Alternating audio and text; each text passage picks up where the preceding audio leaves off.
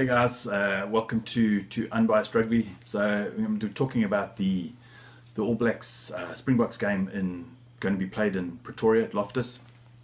This is the game I've been looking forward to for quite a while. I think it's going to be a cracker of a game. I really hope it lives up to the hype.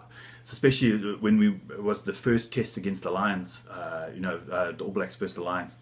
And there was all this huge big hype, and I was just hoping that it would actually live up to the hype, and I'm hoping that too. I'm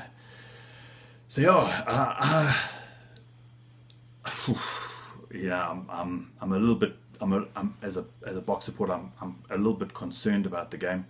I think the All Blacks are going to be out for blood. I think they're going to probably play the most clinical test rugby that we've seen in a long time.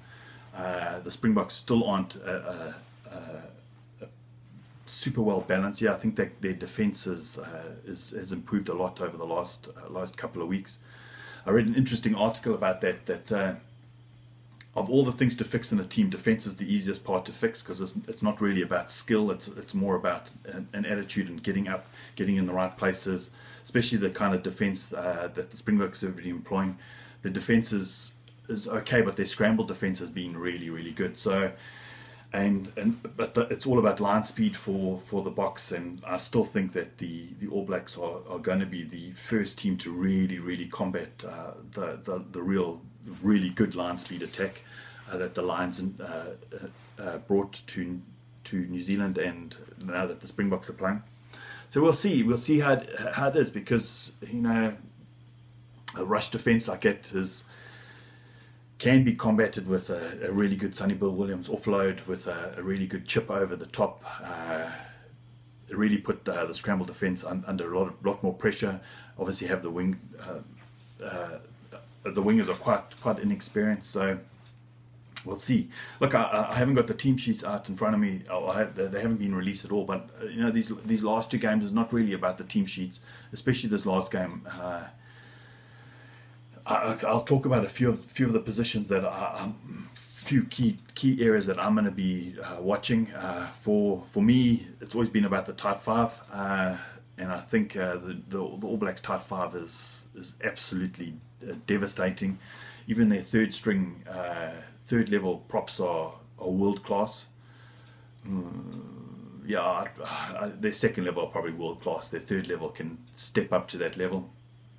Big Carl and Tuanga Fassi, they are really have they stepped up in that last game astronomically. I have a feeling that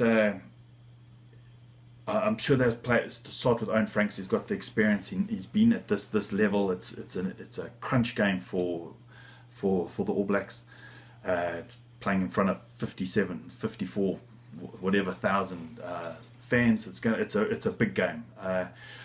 I was reading some interesting stats that of the 4 games in the professional era that we've played against the All Blacks at Loftus, we've lost all 4.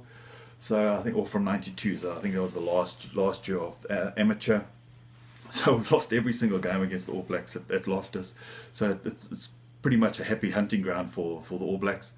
So yeah, maybe 5th time the charm, So yeah, it's going to be interesting, but I'm hoping from a South African point of view that we bring in Vincent Koch. I have a feeling that he's been brought in because if Big Carl plays, I don't think he has once or twice gone up against a really good Northern Hemisphere prop, but I think Vincent Koch is the real deal. He's the real deal kind of.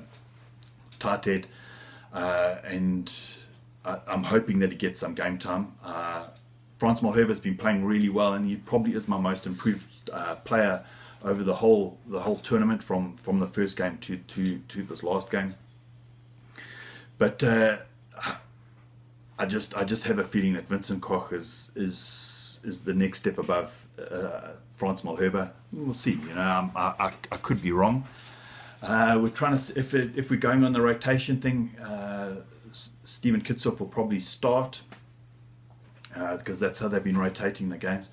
Personally, I prefer it when the beast comes on first.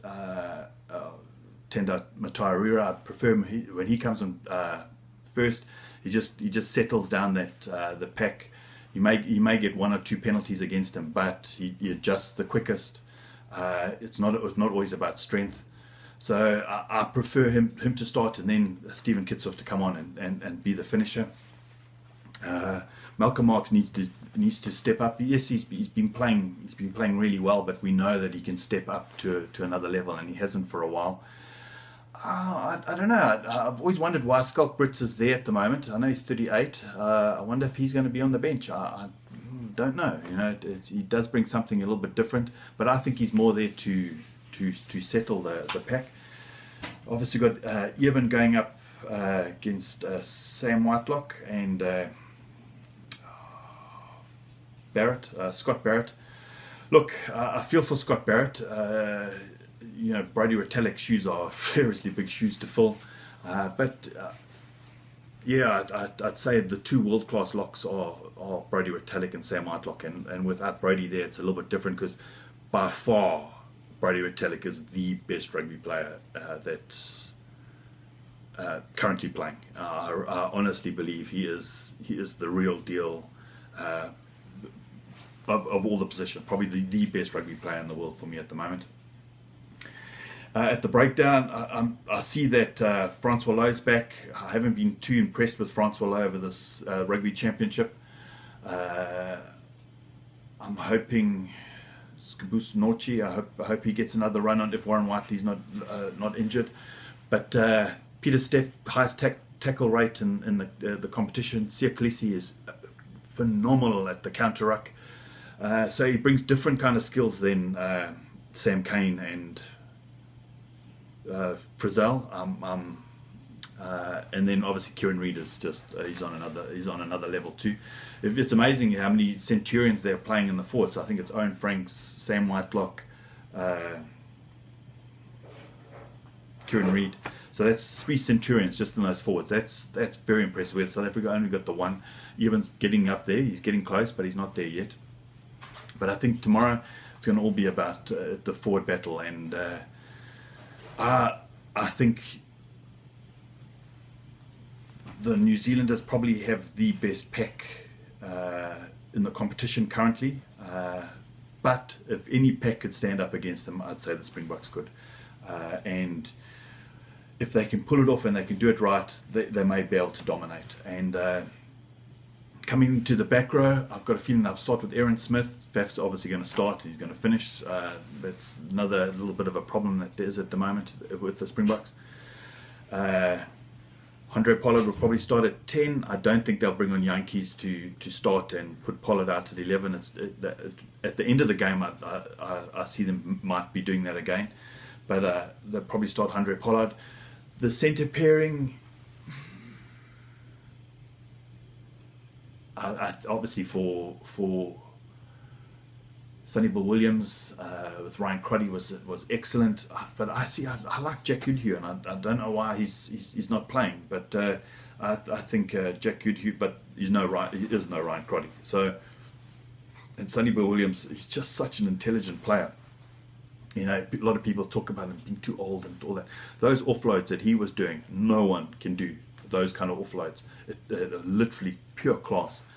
The South African centre pairing still a little bit iffy. I think if no injuries, I think Damon de Allende would probably start with Jesse Creel in the 13 channel. I think that's what they'd go for. Don't think they'd go with Damon de Allende under Esthazen. I think are fairly similar. But I think Damon de Allende maybe just got a little bit more experience, a bit more skill level. Coming to the wings, I know Sabun Corsi's back. I don't know if he'll have a start. You know what? I'm thinking. The Rugby Championship's over. It's done. You know, New Zealand have won it. They've won the game. I think it's time to try something a little bit different, and I just think maybe bring on Sabu and Corsi to play on the wing with Afia Dewanti. I think that may be the way forward for this game. Obviously, we'll have Billy LaRue playing at 15, with maybe Cheslin Colby on the bench. It really depends how Russie wants to go with this. But I'd say, you know, the chances are that the bookies probably don't have us to win. Chances are we probably won't win. So we might as well risk it again, risk it all, and see where it happens. Our defence has improved a lot. I still think the Springboks are probably about 30 tests away from really being the best team in the world. Yeah, I'd probably say about 30 tests away. It's good. It's to get that consistency. We're slowly moving up the rankings now. We're 5th place. If everything happens according to what my predictions, then we'll stay in 5th place, which means we started the competition in 7 and ended at 5th, which is excellent. Now, if the All Blacks beat us by 16 points and above, and Australia beats Argentina by 16 points and above, then Australia will go back to 5th spot, and we'll move down to 6th, which seems kind of strange from an Australian side that have only won 2 games, and you know, it's sometimes the world rankings don't make sense. So yeah, the battles, but yeah, I think the All Blacks are going to come out, not get excited. I think they're going to be at their absolute clinical best. And listen, guys, they are the best team in the world. There is no other better team than them. So we've got to live in take a bit of reality pull here. And yes, I've just read the news, and they're going to make a movie out of the great Japanese victory over the Springboks at the 2015 World Cup. Oh, good grief! Now I'm going to watch this movie. I'm going to have to relive this forever. That shock loss that we had against Japan. But good on the Japanese for getting it right. I've put in my Superbru. Let me write this down here. South Africa to win by 4 points. And it's going to be decided with a drop goal, just to throw some salt into the wound. So we'll win by 4 points, and there'll be a drop goal that will be the last movement of the game for us to really seal the victory. So yeah, I've put that down in my Superbru. I've locked it, so that's how it's going to be. But yeah, I think it's going to be a hard game. If South Africa pull this out of the bag, good on them. I said this the last time we played the All Blacks, that even though I'd said us to win by 7, I still felt that the All Blacks were going to win. But the Springboks did pull something out of a rabbit out of a hat there. So yeah, things I'd like to see. I'd like to see Vincent Koch start or play. I'd like to see Damien Willemse or Ambrose Papier or one of the backs starting to get some game time near the end of the game. I'm looking for the same defensive, even better defensive reads that we had in Wellington. But yeah, I think the New Zealanders are going to come out, and they're going to come out for blood, and they're going to want to absolutely destroy the Boks. And that's what I'm going to have to say for the boys. I'm going to say good luck on the day. I really hope that you guys can stand up and make us proud, and yeah, and win the game for us. It's been the best thing these last 2 games for Springbok rugby and South African rugby. It's been the best thing to happen to South African rugby in a hell of a long time, and I honestly believe that.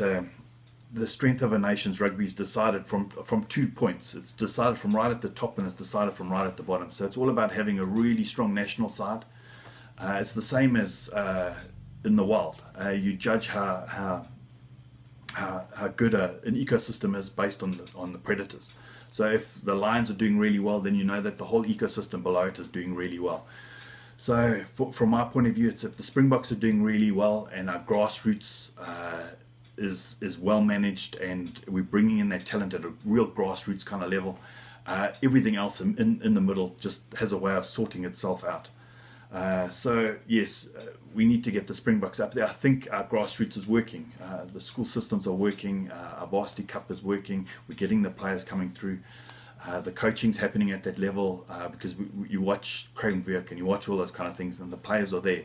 It's just now to get it from the other side, is to have our Springboks actually now starting to work really well. So there we go. That's my prediction for the weekend. Springboks to win by 4 points. I'm going to be wearing every single Springbok piece of clothing that I have to watch the game. But just hoping it's an excellent hard rugby game. No yellow cards, no red cards, no decisions that we can sit there for 3 weeks afterwards saying, "Oh, the bloody stupid ref, you lost us the game," or whatever. That at the end of the game, we know both teams put in everything, every single thing, and the best team won on the day, and that's all I want. But please, guys, put your predictions down below of what you guys think the score's going to be, and who you're looking out for, and what kind of matchups you're looking to see on the day. But listen, guys, I hope you have an excellent weekend of watching rugby, and chat to you guys soon. Cheers, bye.